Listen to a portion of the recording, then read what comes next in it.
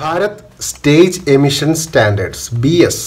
അപ്പോൾ ഈ BS എന്താണ് കുറേ പേർക്ക് ഡൗട്ട് ഉണ്ടോ? എന്താണ് ഈ BS? എല്ലാവരും പറയേണ്ടത് ഈ വണ്ടികളിൽ BS എന്താണ്? BS6 വരാൻ പോകുന്നു, അങ്ങനത്തെ കുറേ സംശയങ്ങളുണ്ട്. അപ്പോൾ ഇതെന്തായെന്ന് ഞാൻ കറക്റ്റ് പറഞ്ഞുതരാം.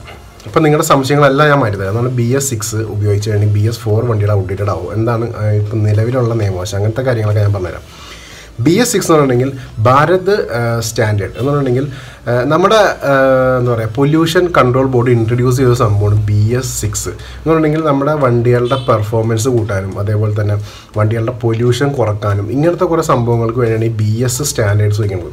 ഇപ്പോൾ പണ്ട് നമുക്ക് BS4 ഉണ്ടായി, അതിന് മുമ്പ് BS3 BS2 ഒക്കെ ഉണ്ടായി. ഇപ്പോൾ BS6 വരാൻ പോകുന്നത് 2020 BS6 വരുന്നത് എന്ന് പറഞ്ഞിട്ടുണ്ടെങ്കിൽ ഏപ്രിൽ ആ ഒരു ടൈമിലാണ് BS6ലേക്ക് എല്ലാ വണ്ടികളും മാറാൻ പോകുന്നത്. അപ്പോൾ ഇങ്ങനത്തെ ടൈമിൽ നമ്മളിപ്പോൾ നിലവിലുള്ള BS4 സ്റ്റാൻഡേർഡുള്ള വണ്ടികൾക്ക് എന്ത് സംഭവിക്കും?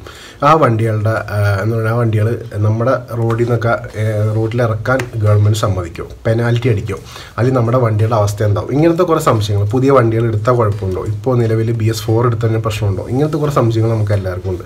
ആ ഒരു കാര്യമാണ് ഞാൻ പറയാൻ പോകുന്നത്. നിങ്ങൾ കണ്ടുപിടിക്കുന്ന വൈഡ് ആംഗിൾ റിവ്യൂസ്. ഞാൻ അനുരാജ് അജിതൻ.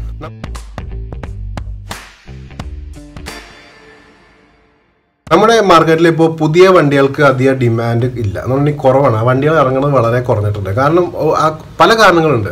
ഒന്നാമത് എക്കണോമിക് സ്ലോ ഡൗൺ ഉണ്ട് നമ്മുടെ മൊത്തം ഇന്ത്യയിൽ. അതുകൂടാതെ തന്നെ ആൾക്കാർ BS6 വെഹിക്കിൾസിന് വേണ്ടി വെയിറ്റ് ചെയ്യണം. ഇപ്പോഴും പല കമ്പനികൾ BS4 വെഹിക്കിൾസ് തന്നെയാണ് ഇറക്കിക്കൊണ്ടിരിക്കണം. അപ്പോൾ ഇത് ആൾക്കാരെ മനസ്സിലേക്ക് വന്നേക്കണം എന്ന് വെച്ചിട്ടുണ്ടെങ്കിൽ നമ്മളിപ്പോൾ BS4 വാങ്ങിക്കുകയാണെങ്കിൽ ഈ അടുത്ത കൊല്ലം 2020 ആകുമ്പോഴേക്കും BS6ലേക്ക് എല്ലാ വണ്ടികളും മാറും. അപ്പോൾ നമ്മുടെ വണ്ടി കുറച്ച് ഔട്ട്ഡേറ്റഡ് ആവും. നമ്മൾ റീസെല്ല് ചെയ്യാൻ നേരത്ത് ഇനി ഭാവിയിൽ വണ്ടി വിൽക്കാൻ നേരത്ത് അതിന് റേറ്റ് ഉണ്ടാവില്ല. അല്ലെങ്കിൽ എന്താ പറയുക, ചിലപ്പോൾ പൊല്യൂഷൻ ബോർഡ് ഇത്ര സ്റ്റാൻഡേർഡ് വെച്ചിട്ടുണ്ടെങ്കിൽ നമ്മുടെ വണ്ടിക്ക് പൊല്യൂഷൻ കൂടുതലാകുമ്പോൾ ചിലപ്പോൾ പൊല്യൂഷൻ സർട്ടിഫിക്കറ്റ് കിട്ടില്ല.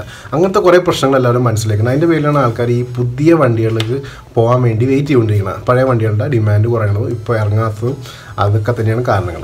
അപ്പോൾ ഞാനിപ്പോൾ പറയാൻ വന്ന കാര്യം വെച്ചിട്ടുണ്ടെങ്കിൽ നിങ്ങൾ ഇപ്പോൾ BS4 വണ്ടി എടുക്കുകയാണെങ്കിൽ അതിന് നിയമതടസ്സമുണ്ടോ? നിയമതടസ്സം യാതൊരു നിയമതടസ്സമില്ല. കാരണം ഇപ്പോൾ ഇഷ്ടംപോലെ വണ്ടികൾ BS4ലേക്ക് വരുന്നുണ്ട്. BS4 തന്നെയാണ് ഇപ്പോൾ ഇറങ്ങിക്കൊണ്ടിരിക്കുന്നത്. ആകെ 1-2 കമ്പനീസ് മാത്രമാണ് BS6 വണ്ടികൾ ഇപ്പോൾ നിലവിൽ ഇറക്കുന്നത്. ബാക്കി എല്ലാ വണ്ടികളും BS4 തന്നെയാണ്. അപ്പോൾ BS4 ഇപ്പോൾ എടുക്കുന്നതിന് യാതൊരു പ്രശ്നവുമില്ല. നമുക്ക് 2020 മാർച്ച് ഏപ്രിൽ ആ ടൈം വരെ നമുക്ക് സുഖമായിട്ട് BS4 വണ്ടികൾ വാങ്ങിക്കുകയും ചെയ്യാം, ഉപയോഗിക്കുകയും ചെയ്യാൻ പ്രശ്നങ്ങളൊന്നുമില്ല. ഇനി അതിനുശേഷം എന്താണെന്ന് വെച്ചിട്ടുണ്ടെങ്കിൽ ഒരു രീതിയിലും ഈ BS4 വണ്ടികൾ അവർ എന്താ പറയുക റോഡിലിറക്കാൻ സമ്മതിക്കാതിരിക്കുക, അങ്ങനെ യാതൊരു കാര്യങ്ങളും ഉണ്ടാവില്ല. നമുക്ക് വണ്ടികൾ ഇറക്കാം, വണ്ടികൾ ഓടിക്കാം. നിങ്ങൾ ഇത്രയും ആലോചിച്ചാൽ മതി. ഇതിന് മുമ്പ് ഇറങ്ങിയാണ് BS2 BS3 വണ്ടികൾ വരെ നമ്മുടെ നാട്ടിൽ ഇപ്പോഴും ഓടുന്നുണ്ട്. പഴയ 1985 നമ്മുടെ 800ഉം ഒമിനിയൊക്കെ ഇപ്പോഴും റോട്ടിൽ കൂടി തന്നെയാണ് ഓടണം. അതൊക്കെ BS2 അങ്ങനത്തെ ആ ഒരു ടൈമിലുള്ള വണ്ടികളൊക്കെയാണ്. പക്ഷേ അതൊക്കെ ഇപ്പോഴും ഓടുന്നത്, അതിന് പ്രശ്നമില്ല ഓടുന്നത്. അപ്പോൾ ഒരു രീതിയിലും ടെൻഷൻ്റെ ആവശ്യമൊന്നുമില്ല. BS4 അപ്പോഴും വാലിഡ് ആയിരിക്കും, ഇപ്പോഴും വാലിഡാണ്.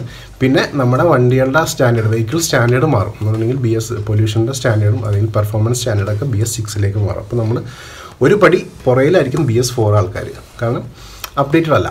ഈ ഒരു പ്രശ്നം മാത്രമേ ഉള്ളൂ. ഇഷ്ടമായിട്ടുണ്ടെങ്കിൽ ഒന്ന് സബ്സ്ക്രൈബ് ചെയ്തേക്കാം, ലൈക്ക് ചെയ്തേക്കാം, ഷെയർ ചെയ്തേക്കാം. Thanks for watching.